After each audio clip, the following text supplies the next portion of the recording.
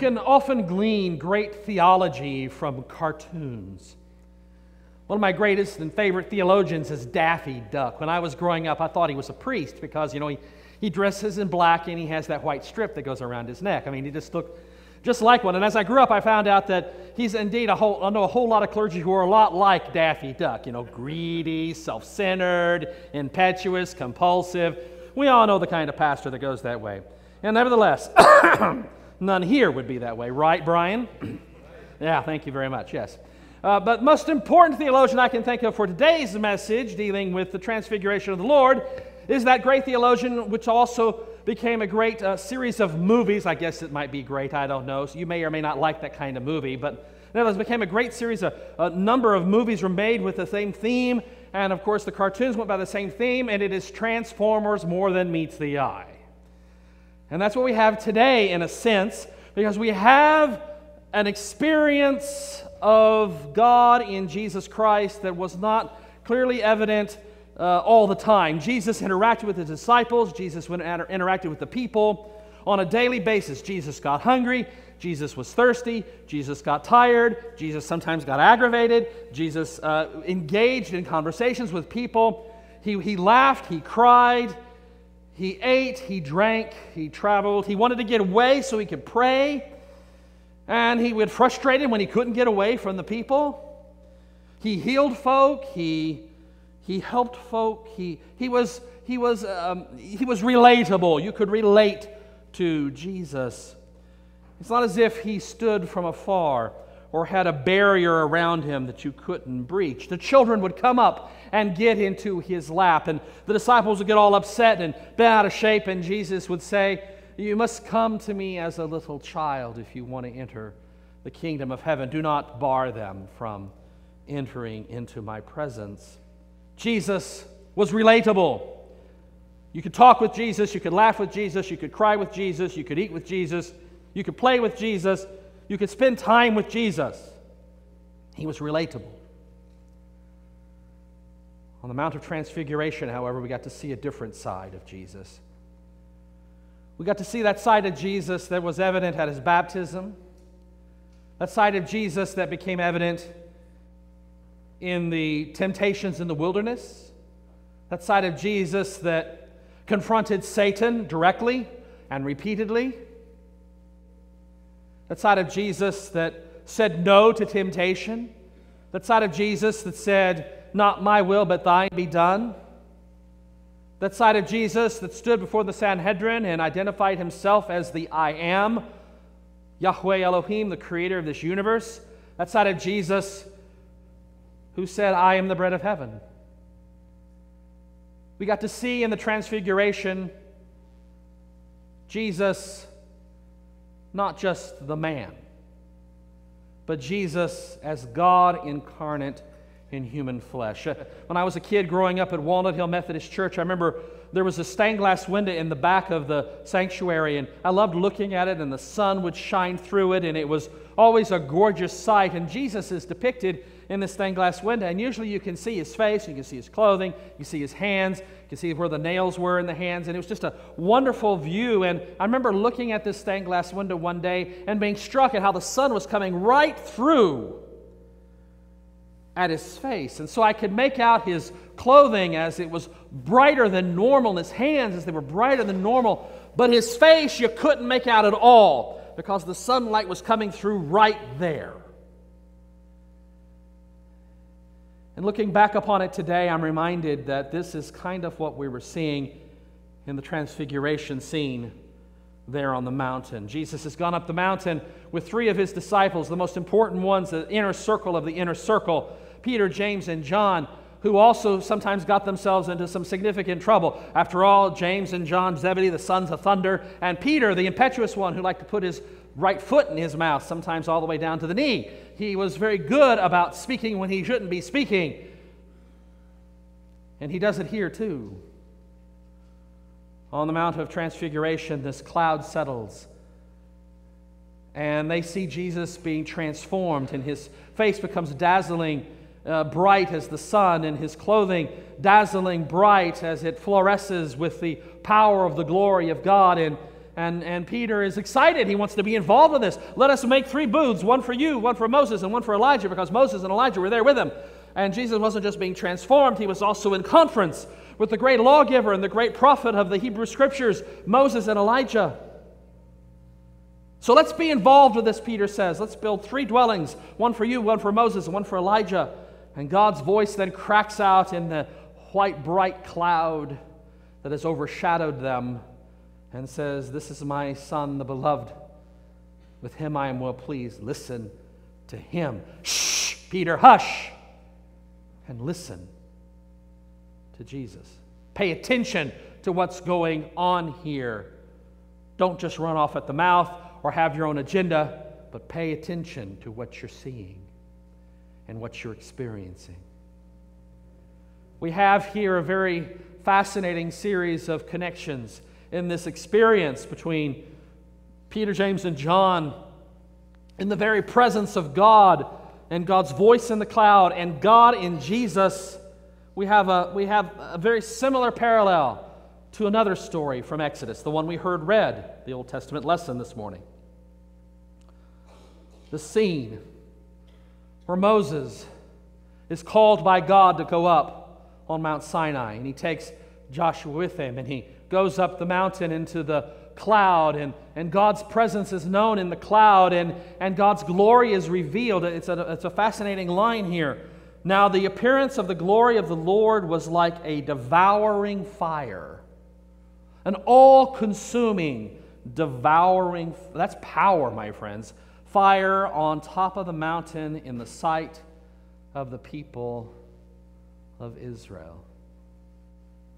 The connections between God's appearance on Mount Sinai and God's appearance on Mount Tabor, the connections between God's appearance here at the giving of the law, of the 10 Commandments, of the Mosaic covenant unto Moses, and the appearance of God on the mountain with Moses and Elijah on either side in Jesus of Nazareth and the disciples observing it. The connections here are numerous. First of all, it takes place on a mountain. Secondly, the cloud descends, representing God's presence in both stories. The voice of God speaks from the cloud. The glory of the Lord, indicating the power of God, is there in both cases. The glory of the Lord, in its appearance in both cases, is a startling, bright, powerful, billowing, all-consuming fire and light and energy and brilliance. Moses would come down from the mountain with his face glowing, and he would put a veil over his face so that he wouldn't terrify the people, but they would be frightened anyway because he had been in the presence in the Shekinah glory of God there on the mountain, and so his face would be glowing. Likewise, Jesus is glowing with the presence of God. And the companions, Moses' people, the Israelites, they saw him and were terrified. Likewise, Peter, James, and John hear the voice of God, see the glowing of Jesus, and are terrified. Moses is in both stories. Moses and Elijah point to God at Mount Sinai repeatedly in the Old Testament. Here, Moses and Elijah are found pointing to God in Jesus Christ, pointing to the Word of God in Jesus Christ. Both Moses and Elijah associated with Mount Sinai, proclaiming the Word of God in the law and the Word of God in the prophets, the Word of God as revealed by God on Mount Sinai, and the Word of God as sourced through the prophets to the people in Elijah. We have these 2 witnesses now in the story here on the mountain with Peter, James, and John, witnessing to Jesus, recognizing Jesus, pointing to Jesus, affirming Jesus and His identity and His nature as He stands there and is fluorescing from the inside with the light and the glory of God. Jesus, more than meets the eye. Jesus, not just Jesus of Nazareth, son of Joseph. Not just Jesus of Nazareth, son of Mary. Not just Jesus of Nazareth, a carpenter, son of carpenters. Jesus, Son of God. Jesus, Messiah of the Lord. Jesus, Word of God. Jesus, Lamb of God who takes away the sins of the world. Jesus, Bread of heaven. Jesus, Light of the world. Jesus, the way, the truth, and the life. Jesus, the one through whom God makes God's presence known and experienced for all, to all, and with all in a broken and hurting world. Moses goes up on the mountain to receive the law. The people are terrified. They hear the voice of God in the thundering. Thunder is pealing off the mountain. They see the glory of God and the consuming fire shining forth from the cloud. Peter, James, and John go up with Jesus, and the cloud descends, and they experience the presence of God in the all-consuming light that glows from Jesus as He's transfigured in their midst. And they hear the voice of God speaking, "This is my Son, the beloved, with Him I am well pleased. Listen to Him." The response of the Israelites and the response of Peter, James, and John is important.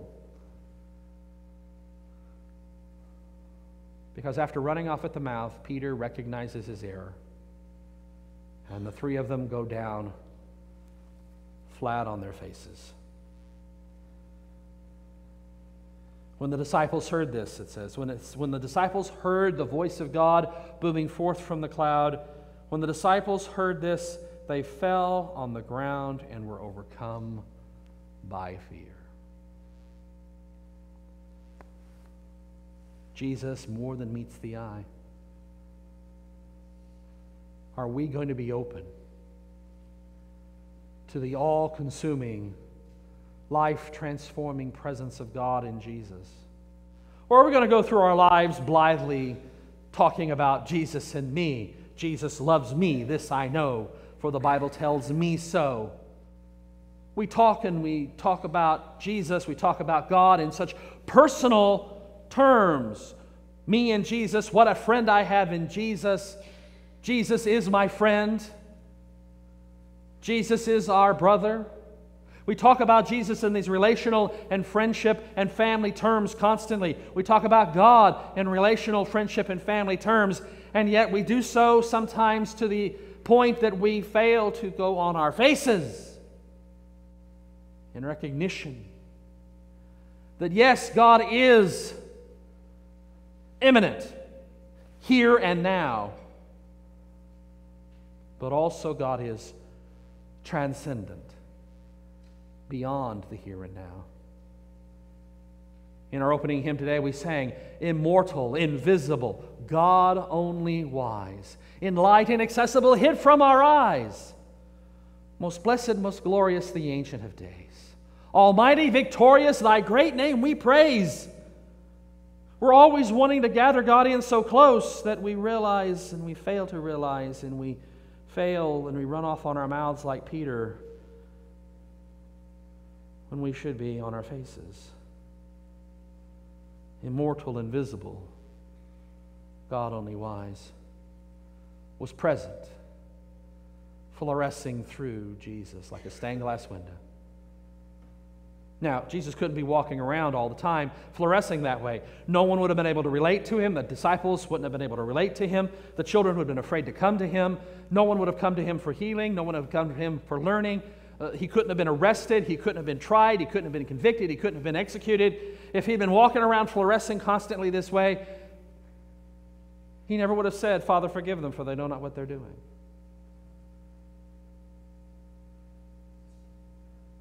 We experience Jesus as human in the Gospels. But do we experience Jesus as God in our living? See, one of the most basic affirmations of the Christian faith, a basic affirmation which is highlighted in the transformation of Jesus here on the mountain, the basic affirmation is that Jesus is God. He's not just a good and wise teacher. He's not just a rabbi from Nazareth. He's just not a healer or a prophet.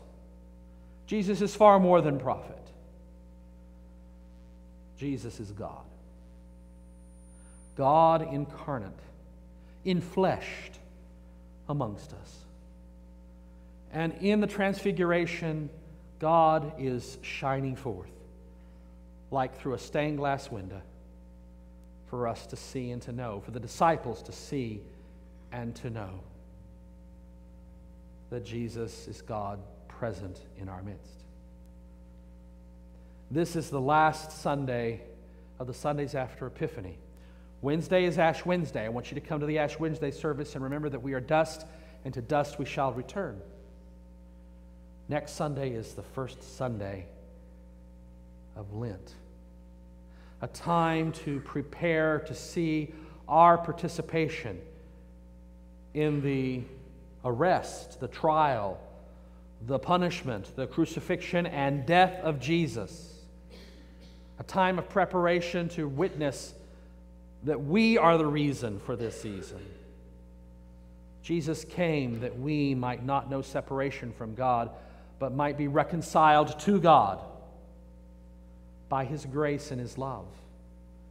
And that we might see ourselves and experience ourselves in His death on the cross for us, that we will be there with Him.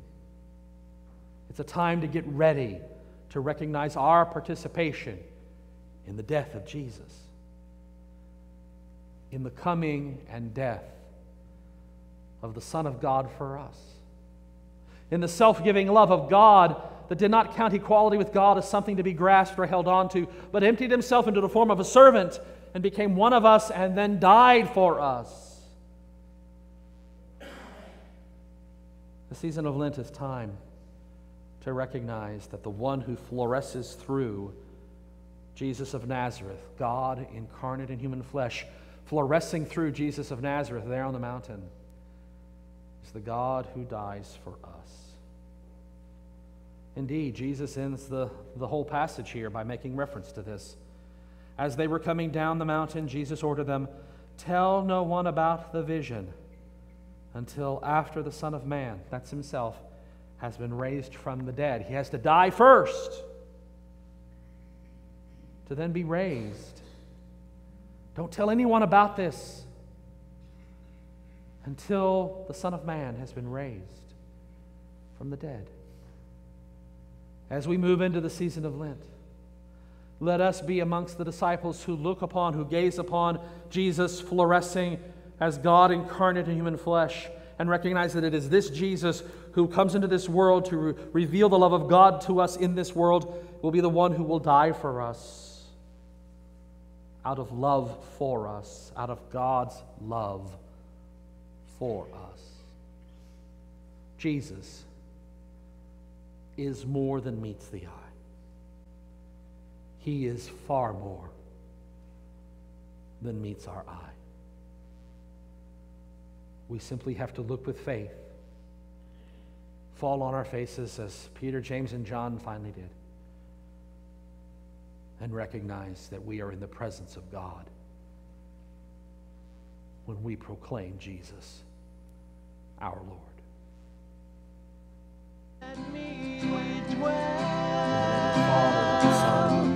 in your presence, Lord. Let me learn at your feet. I will taste the riches of your word. By your grace upon grace, you set me free.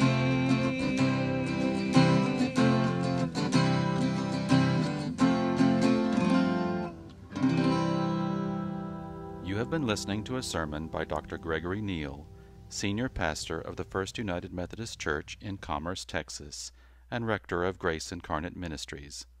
Copyright 2017 by Dr. Gregory S. Neal, all rights reserved. For more information and for other sermons by Dr. Neal, visit us on the web at www.revneal.org. That's www.revneal.org. You are also invited to visit us in person at First United Methodist Church, 1709 Highway 24, Commerce, Texas, 75428. This program was produced by Dr. Greg Neal.